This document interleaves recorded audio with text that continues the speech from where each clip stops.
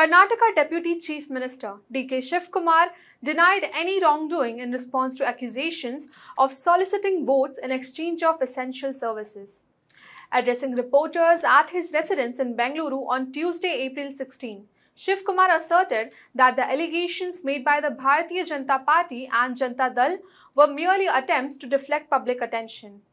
Hello and welcome, this is Akanksha and you're watching HW News English.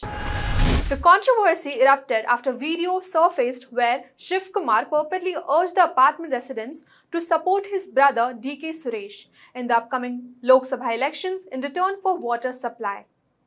Dismissing these claims as baseless, Shivakumar emphasized that such tactics were common during election seasons and urged the public to focus on substantive issues. This statement comes ahead of the Lok Sabha elections held in Karnataka. On April 7, Deputy Chief Minister D.K. Shivakumar engaged in a series of meetings with voters residing in various residential complexes, including Prestige Dignity, Sattva Apartment, Shobha Apartments and Vastu Hill View Apartments in Bengaluru's R.R. Nagar, while actively campaigning for his brother D.K. Suresh, the Congress candidate from Bangalore Rural. Shivakumar allegedly made statements applying a quid pro quo arrangement with residents. He repeatedly assured that occupancy certificates for their flats would be only issued once their needs were met, but conditioned this on their support for D.K. Suresh. He urged the residents to ensure that all members of the communities committed to backing his brother, indicating a target of 1,500 votes.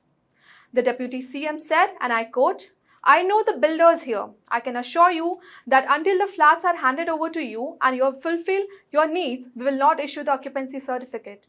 But I have a condition for all of you. You have to come together for D.K. Suresh." Let's take a look at the footage. I have come for a business deal.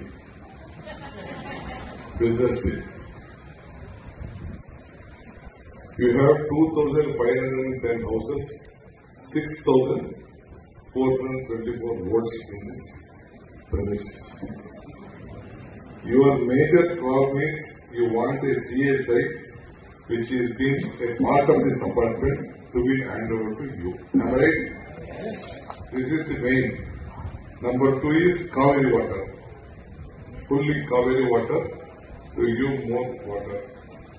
Then all others are Purportedly lake issue is all small issue. I know that this 2 issue. If I get this done, what you are going to give to me? Simple. D.K. Shivakumar further commented on the provision of water supply to areas facing scarcity, asserting knowledge of his distribution of levels in regions such as Raja Rajeshwari Nagar, Anekal and Bengaluru South. He emphasized the critical need to assist all residents of Bengaluru, citing alarming fact that approximately 7,000 bore-wells have dried up. D.K. Shivakumar also discussed the significance of conscious voting, emphasizing it as a fundamental right and duty of every citizen. He stressed the need for transformative change in the governance, advocating for a government that prioritizes the welfare of its people. Addressing concerns raised by the residents regarding a congested road in Raja Rajeshwari Nagar due to the temple, Shivakumar conveyed a reluctance to relocate the temple for road widening, citing a desire to avoid invoking Lord Ganesha's displeasure. Instead, he proposed exploring alternative solutions, such as constructing a tunnel road to alleviate traffic congestion while preserving the sanctity of the temple. What do you make of the Deputy Chief Minister's remarks? Do let us know what do you think in the comments. Till then, keep watching HW News English and download our app HW News Shorts for the latest news and updates. Stay ahead with our cutting-edge news app. Instantly access the latest shorts in just 1 minute and breaking news in just 50 words. Download now for a smarter, faster news experience.